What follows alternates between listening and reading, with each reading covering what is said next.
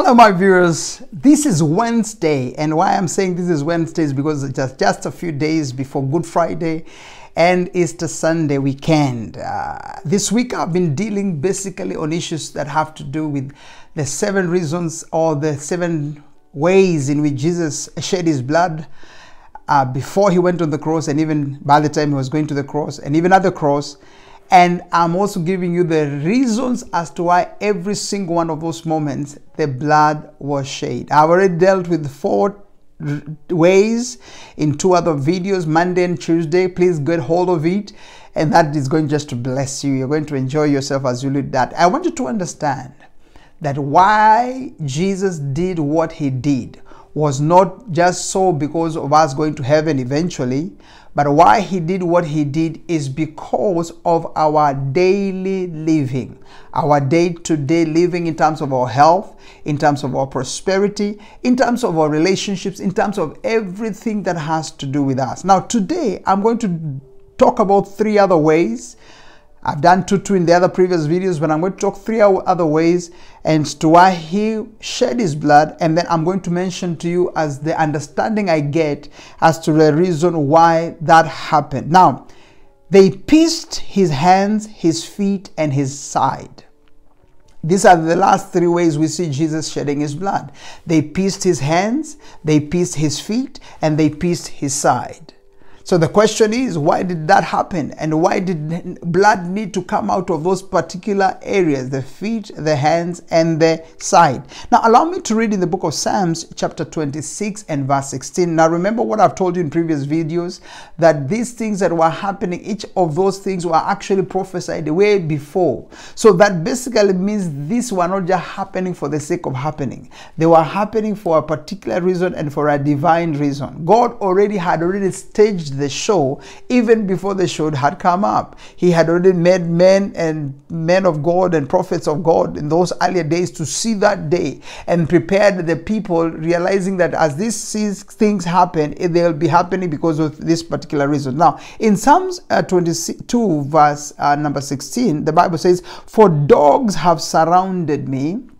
Now, this is in the spirit. David is saying Jesus. He says, dogs have surrounded me. What are dogs doing? Dogs were trying to come across so that they may be able to lick the blood and lick the flesh that was all over. It was a messy situation, by the way. You know, it's not like what we see. Sometimes I see some of the pictures we display of Jesus, or display some of the movies we display with Jesus having a drop of blood and, you know, some droplets of blood. And, you know, it's just like a nice little thing that has been put. Listen to me. The whole scenario was tragic. Today, if we were to be showing something of that scenario, we would be calling it maybe adults only or R-rated. We would R-rate it, the whole show, because of how dramatic it was, how tragic it was, how traumatizing it was, because of the kind of a thing that was going on. Imagine this man who has, the beards have been plucked off. Imagine this man who is having thorns on his head that are all plugged in. And then imagine this man who has been ripped in his blood, in his body, by the stripes that were literally removing the flesh.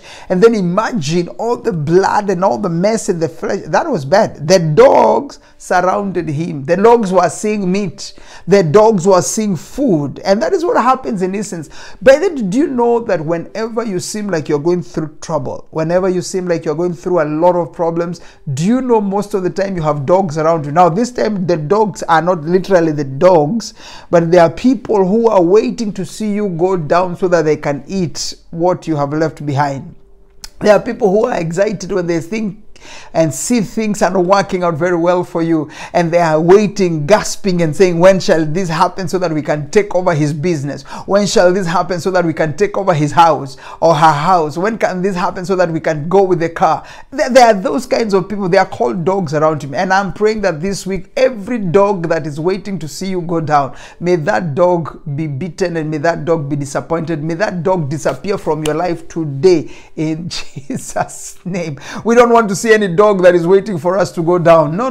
I don't want to see a dog that is waiting to see themselves waiting to take over my house, or waiting to take over my cars, or to take over my business, or to take over my money and my bank account. Those kinds of dogs, I cancel them in my life, and I say no to them. They will not do that. They will not do that. And if there is any that is out there listening to my voice, may you be converted today, because I will not accept you to do that. Now, I don't even know why I'm saying all that. That's actually, by the way, that was really not even in my notes at all. But every dog out there that wants to take you down and wants to take your things, we cancel them. Please, somebody out there shout an amen. Just say amen, because we don't want any dogs around. And the Bible says, the congregation of the wicked has enclosed me. And there are people who are watching. There are people who are looking to see him coming down.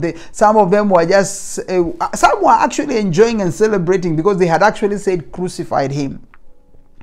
And then he says, and they pierced my hands and my feet. And they pierced my hands and my feet. That is probably the best thing that happened on that cross. That is probably one of the best things that happened on that cross. Of course, everything was very sad and very painful. But the truth of the matter is, the fact that these things were happening for a reason and for a purpose, that what gives me joy, to know that this is not in vain. His shedding of blood, his dying on the cross, and later on getting to resurrect, none of these things was in vain. It was all planned. It was all staged by God himself. He had already prepared for it. And he knew that he's doing all this because of a reason. And the basic reason was to take us back to the original plan. And that is the plan that he already had with man. And that is the plan of living in Eden. God's idea of Eden was always in his mind, and he always desired for us to go back there. So Jesus came literally to bring us back to that place. You will ask me, how is that so? Right now we are living on earth, and how is that so? How come? The truth is, when you have an encounter with Christ and when you have received him, and by faith you acknowledge these things and agree with him, listen to me, there are things that will happen in your life that are going to amaze you. And that's what I'm calling them the experience back in Eden. But that's not the point right now. Jesus shed his hands were pierced.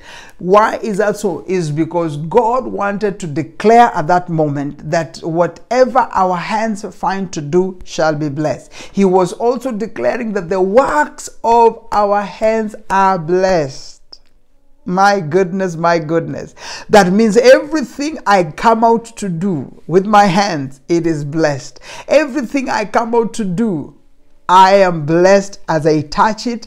I am blessed. I'm blessed as I touch it. And that's why it says that whatever things you find to do, do it all with all your might. Why is that so? But because everything you're doing, as far as God is concerned, the very fact that he shed the blood from those hands, it basically means his hands shed the blood and my hands got to get blessed.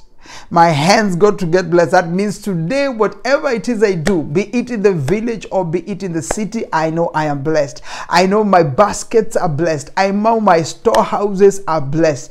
I know everything I do everywhere I bless. Today, with a lot of confidence, I can declare and say that I am above only and never beneath. I am the head and never the tail. Why is that so? Because as far as God is concerned, the things that have to do with my hands, the things which probably would not have brought me victory as I do them with my hands, the things which could not have brought me produce as I do with my hands, the fact that the blood was shed on his hands, it basically means these hands of mine are blessed. I want you to do an exercise right now. Look at your hands right now. Look at both of your hands and say, you know what? Everything I do with these hands shall be blessed. Is it a business adventure you're having and you're doing it with your hands? God will bless it. Is it an idea that has come up that you want to do? God will bless it. Is it a job that you're doing somewhere? God will bless you. Is it anything that you're putting your mind to do? God, in essence, is going to bless you. Now, understand, and I've said it in many videos, it has nothing to do with your location. You could be where you were born, and God will still bless you from there. Or you could have relocated to another place, another city, another town, another country, another somewhere else. It does not matter where it is you are, as long as you understand that those hands, God those hands got the blood so that your hands can be blessed, you will be blessed and you will prosper from wherever it is that you go on. Now, in the same scripture, it goes on and says, and he says, look at this. He says, they pierced my hands and what else? And they also pierced my feet. What that basically means is that wherever my feet trend to stand on, wherever it is that I'm going, whatever it is that I'm doing, whatever it is that I'm trying to do or attempting to do, oh, as I go here and as I go there, it is blessed. He's saying, I am taking care of your movement. I am taking care of your directions. I will direct your footsteps wherever it is. I will not allow you to step on the wrong things. And listen to me, when the enemy comes to you in form of scorpions or in form of whatever other creature that he may come to you, you have been given the power with that feet or with those feet to actually tread on every scorpion and do what? And crush. That means there is no negativity that is thrown your way that God is going to allow to penetrate to you. Why is that so? Because he has already anointed your feet. He has already shed the blood on the feet so that everywhere you're stepping on, the only thing you're experiencing is victory. Are you having ideas to move to a certain area? I tell you the truth, God is going to walk with you and God is going to move with you, because out of this experience on the cross, he was literally saying he has paved the way for you. You see, that is one of the things that bothers me when you are a Christian and you're struggling and the only thing you're thinking is about what the devil is doing to you and not realizing that the devil's issues have already been handled way before even you were born.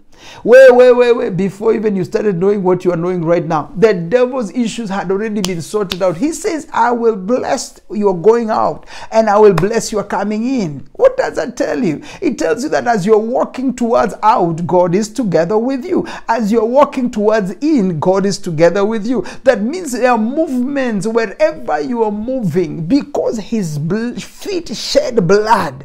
They were announcing to the devil and the demons on this planet that this son of mine, this daughter of mine, this person here that is listening to the sound of my voice, that wherever they go, they shall prosper and they shall be blessed.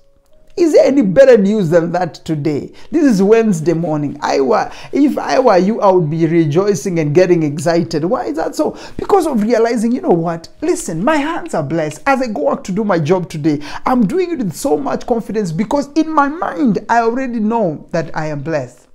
Now remember, this is all of faith vision. You have to have faith. You have to believe what I'm telling you right now. Because when you believe what I'm telling you, that it builds your confidence. It builds you so much so that you don't delay or you don't feel reluctant in doing some things because you're already excited. You know what? By the way, I'm blessed. As you move and do whatever you're doing with your feet, as you move and doing into business, moving into things, moving wherever, you're moving with confidence and with swiftness. That's why even the Bible says that he makes our legs like the legs and gives them the swiftness of a deer. Why is that so? Because God says to you, listen, the legs, the feet I have given you is so that you can dominate, so that you can have dominion, so that you can be swift, so that you can do things.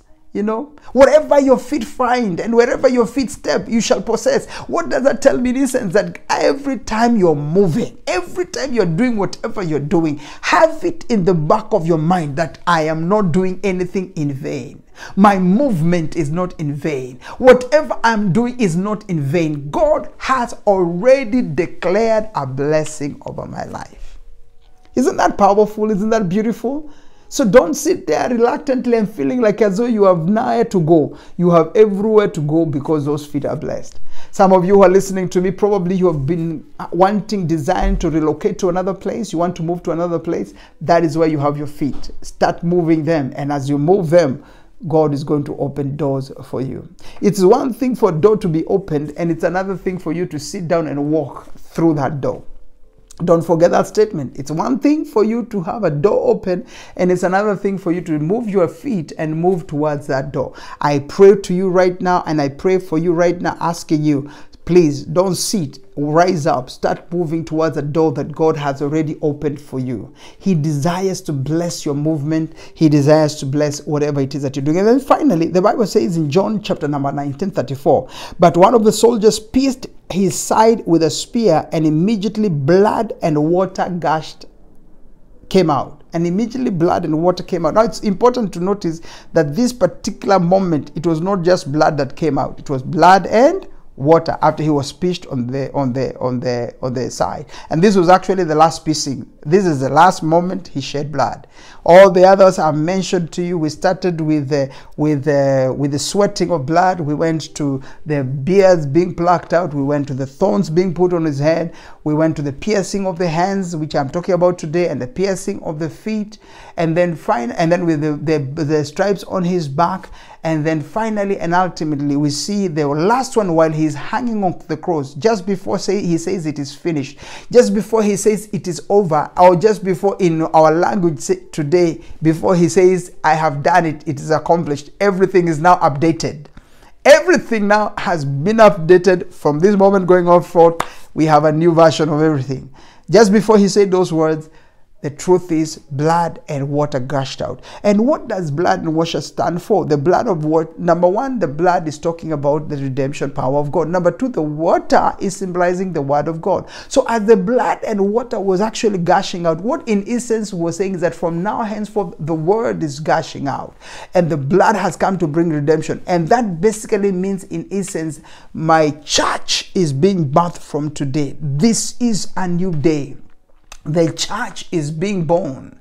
The church that lives under redemption, and the church that lives under the word. The church that is here to follow up to do the things that I have started doing right now.